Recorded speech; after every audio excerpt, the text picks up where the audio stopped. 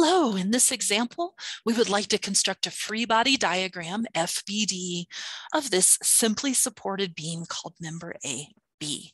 We're also asked to include numeric solutions for the two reactions, and that's something that should be implied, even if it didn't state that explicitly. You can assume that's generally the case. When someone asks you to construct a free body diagram and they give you values, they probably want values on your solution.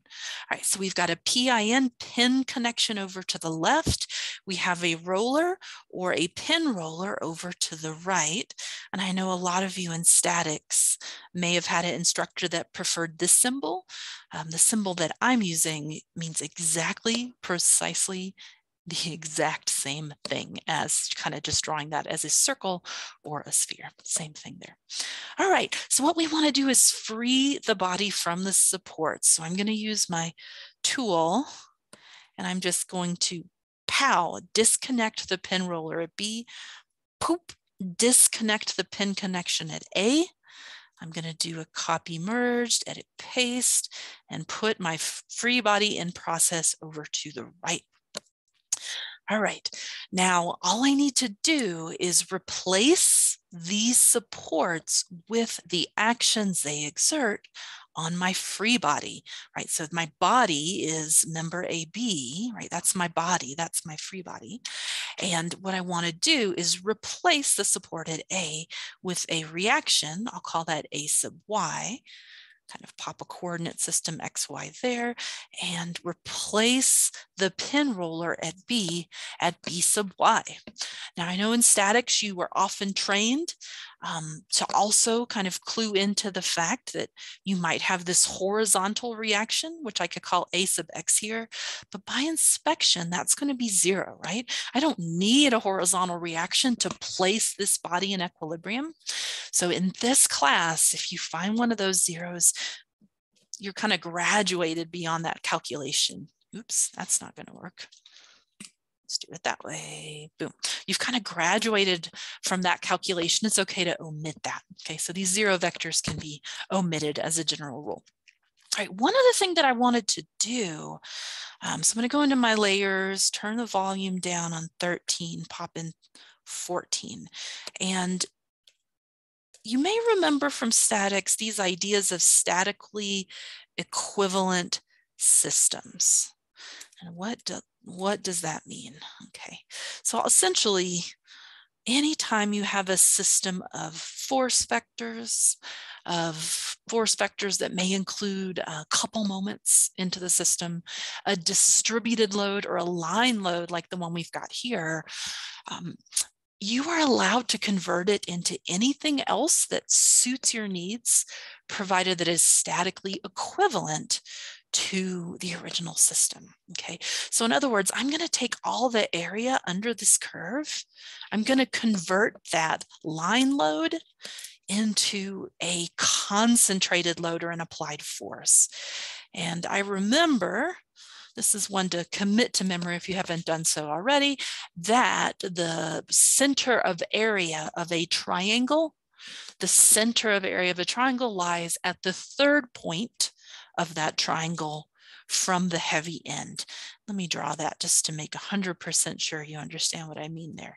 So here's the triangle, the third points of the triangle. So I'm just taking this length and dividing it into 3.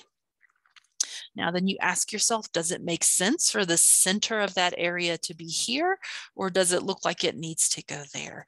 And it's always going to be on the heavy end of the triangle, which is why I have drawn it there. Okay, turn that layer off and give myself a new one. All right, so we know that we're going to convert that amount of force per distance into some resultant force. I'll call that F sub R, F for force, R for resultant. And in order to figure out what that is, all I need to do is take the area under the curve. In other words, the area of that triangle. So let's write that out first. F sub R is equal to, formula for area of a triangle, base times height over 2. My height is 10 kips or kilopounds per foot. And the base of the triangle is 9 feet. And don't forget that 1 half modifier, because we're not taking the area of this rectangle, we're taking exactly half of it. So don't forget that. And as you work through this class, even if you feel like you're kind of past this point in your mathematical career, do get in the habit of crossing out units as you go. We see that we're going to get final units in kips or kilopounds. 10 times 9 is 90. 90 divided by 2 is 45. So I can report my answer as 45 kips. And I'll add that to my picture over here. Now, how do I know that these two systems are statically equivalent? Well, all I'm doing, my rules for statically equivalent systems, they look like this, okay? So if I call this over here, if I call this system 1 over here, if I call this system 2, all I need to do is make sure that the summation of the forces in the x direction system 1 is equal to the summation of the forces x direction system 2. Similarly, a similar relationship can be written for y direction force equilibrium and moments about any z-axis in system 1 versus system 2.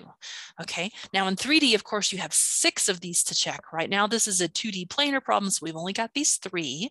And do you agree with me that the net effect of this distributed load on the body in terms of the magnitude of the force and its placement are absolutely statically identical? And the answer is yes. And again, you know, this is supposed to be a statics review, and I'm hoping that this level of explanation is hitting the middle of the bell curve, you know, and benefiting the majority of students. If you need more in depth, come to office hours and I'm happy to help with that. All right, so we've got our equivalent force here. Oh, also K. So K is the symbol for kips. That means kilopounds or 1,000 pounds. And sometimes you see that written with the pound sign. So 1 kip can be written with a K. You can write out the word kip or the word kips. You can write out kilopounds, or you can convert it into pounds like that. So just some unit stuff to be aware of. All right. All right, so we're up to 45 kips here. Now we need our reactions. We've got 2 unknowns, A sub y and B sub y. And now let's run our equations of equilibrium to compute those numeric solutions for the 2 reactions. And, you know, summation of forces in the x direction equals 0. That's all well and good, but it is not helpful.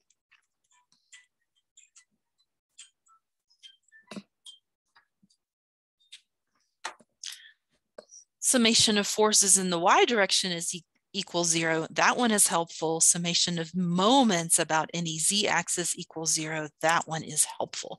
So my strategy is going to be doing this one first, because I know if I sum moments about certain places like this a-axis, or let me say this more precisely, the axis in the z direction coming out of your screen through point A, if I do that moment summation, A sub y doesn't enter the formulation because it's coincident to A, and I've got B sub y at a certain distance, I've got 45 at a certain distance.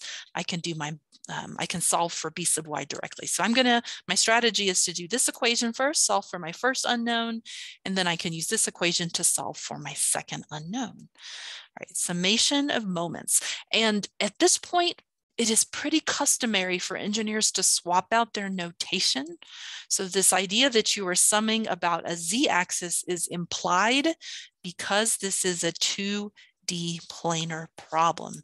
So I'm going to say summation of moments about the z-axis coincident with A is equal to 0.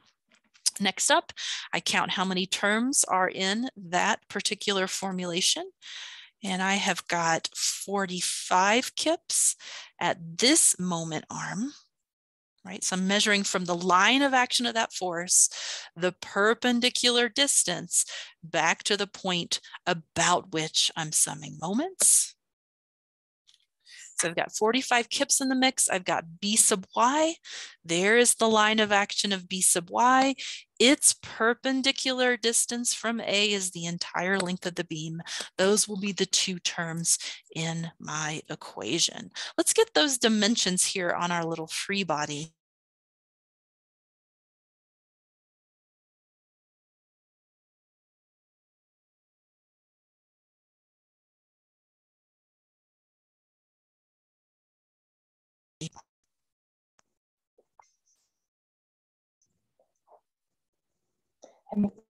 Hip force is going to be located at that third point of the triangle on the heavy end. And that one's just going to be 3 feet. 9 divided by 3 is equal to 3. All right, we are ready to go. First term, 45 kips. First distance, 3 feet. Now let's figure out the sign.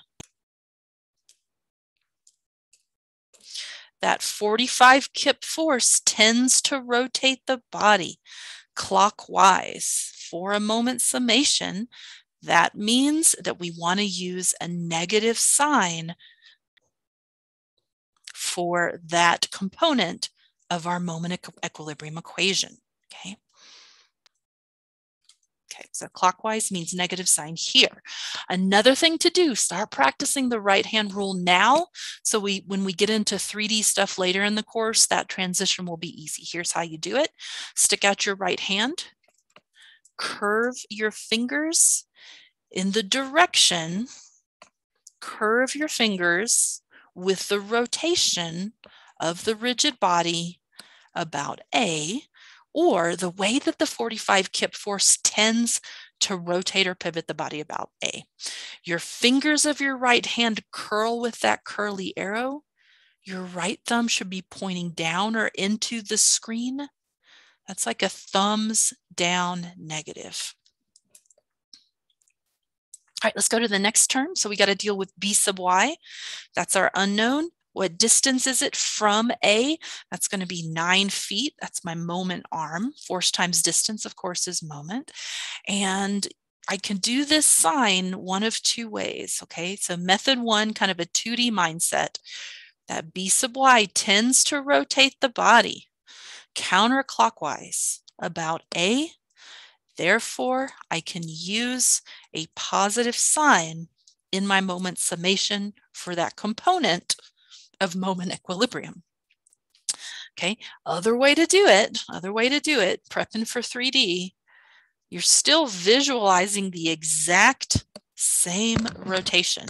This time, with your right hand, curl your fingers with that curly arrow that I drew. Note that your right thumb is up, thumbs up positive. That one gets a positive sign, which we've already got right here. Okay, those are the only two things in our moment summation, so that is going to be equal to 0.